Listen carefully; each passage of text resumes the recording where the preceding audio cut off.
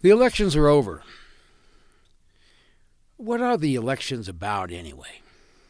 Well, most people would say it's about a candidate electing somebody that's going to get in there and, get the job done, getting the things that you want done, the things that your party wants done.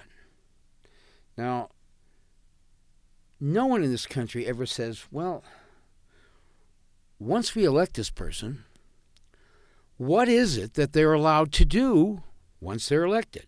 They take this job. They say they're a congressman or they're a senator. What is their job? What is it that they do? Is it their job to promote legally by passing bills that circumvent the Constitution, that violate certain inalienable rights that are protected? As an example, under the Bill of Rights? Is that their job? Well, it's really clear. After someone is elected, and I don't care whether they're a Democrat, Republican, or a socialist, or a communist, once that person is elected, before they can take the job, before they can go into office, they have to take an oath or affirmation. And basically, what the oath and affirmation is a contract. It's a contract where you say that once I take this job, that these are going to be my main priorities. As an example, say I'm elected to the Senate.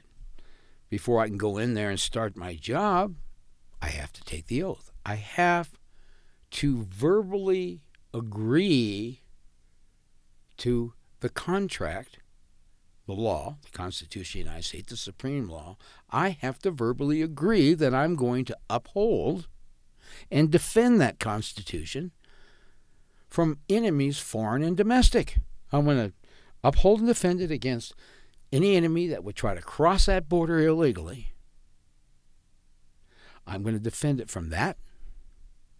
And then I'm also going to defend it from those enemies that they're in, the traitors from within, those domestic enemies, those people who would want to subvert the Constitution to promote some sort of foreign and alien ideology like socialism or democratic socialism or whatever ism they come up with. You see, that contract, that very first contract that the person that has been elected has to take, that oath,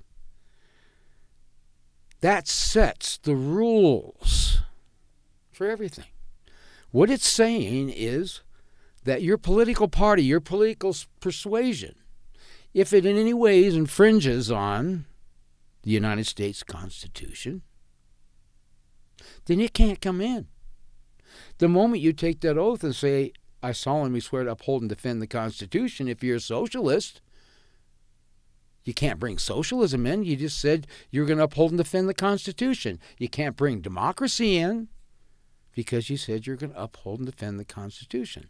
And what does the Constitution say under Article 4, Section 4?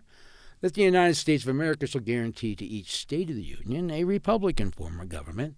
And then it goes on to say it also will protect each state from invasion. Okay?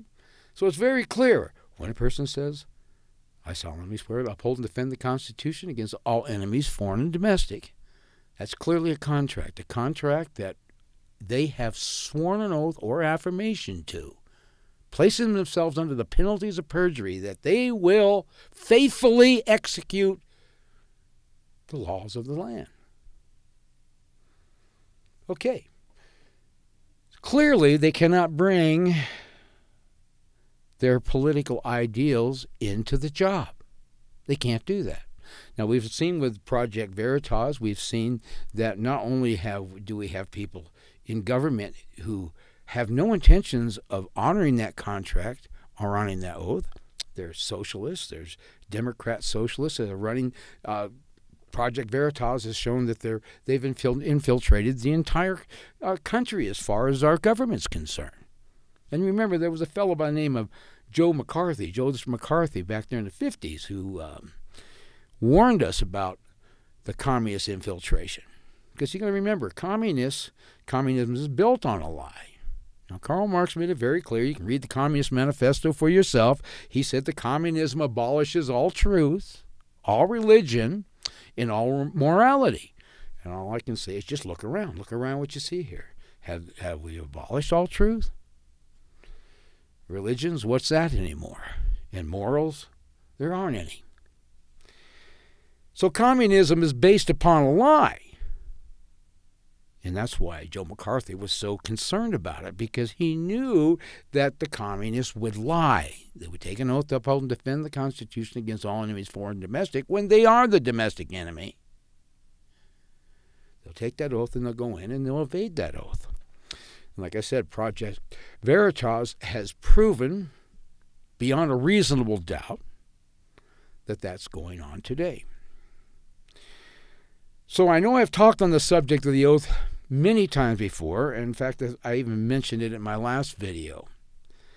But I'm so concerned about this, because this is where we can nip the problem as far as the corruption in government. We can nip it in the bud. We can nip it in the bud prior to anyone even being elected to office. You can stop them before they are even elected. You can say these poor people, they do not qualify to even run for the office, because their political platform clearly demonstrates that they have no intention whatsoever of upholding and defending the Constitution. Especially if they're out there saying, we're going to pass gun control legislation. As soon as I get in, I'm going to get a bill before Congress. That person doesn't qualify. They can't qualify to take the oath. They can't qualify to best represent us under the law. See, this isn't a democracy. We just vote people in and they pass a bill, and if the bill violates the Constitution and gets passed, that we're all bound to it. We're not bound to any unconstitutional law. Not at all. If a person takes the oath and decides that they're going to present a bill that infringes on your right to keep and bear arms, even in the most minute way, that person has committed perjury. And they need to be called for it, and they need to be arrested. Criminal perjury. They clearly told you that they had no intentions. Democrats have no intentions of upholding and defending the Constitution. They support democracy. And, of course, every vile ism that's out there is all corralled within the Democratic Party. So there's nobody in the Democratic Party that can qualify for any office in the United States, because they can't take the oath. They're not going to uphold and defend our republic, and they're not going to uphold and defend our republic from enemies, foreign and domestic. Even if they raise their hand, they've committed perjury. I believe that they've committed treason because of the magnitude of the responsibility of best representing us under the Constitution is being violated. I believe that's treason. And these people need to be arrested. And need to be arrested, and we give them due process of law, something that they would never give to you or I. But that's why I'm making this short video today, is because I want you to think about that for a minute. I want you to think about how can somebody like Bernie Sanders, an open socialist, how can he be elected? How can he qualify to represent us under the Constitution when his political platform clearly and notoriously states that he's going to go in there and he's going to promote a foreign and alien ideology like socialism, as opposed to honoring his oath of upholding and defending the Constitution? Bernie Sanders is a domestic enemy, plain and simple. And because the American people have no idea how the system works, they don't know that these people don't even meet the qualifications to, when elected, accept that office, because they cannot take the oath. We need to challenge them before. We need to expose them as the traitors they are, that they cannot. Their job, we're not a democracy. Like I said, you don't vote somebody in there and they just go the party line. Once they take that oath, we're back to upholding and defending the Constitution. That's the only thing they can do. Anything that they do beyond that is a violation of the oath.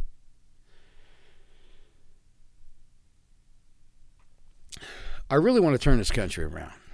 For 45 years, I've fought my own court battles. I've taught people how to use the court, how to do legal research, write motions and briefs, make and meet objections, and how to, conduct themselves in court so that they can, fight for their constitutionally protected rights when violated by some local ordinance or some local, I want to say, law enforcement officer. There are good officers and bad officers. I've met both. But all in all, the officers are going to go ahead and follow the law regardless of if it's constitutional or not.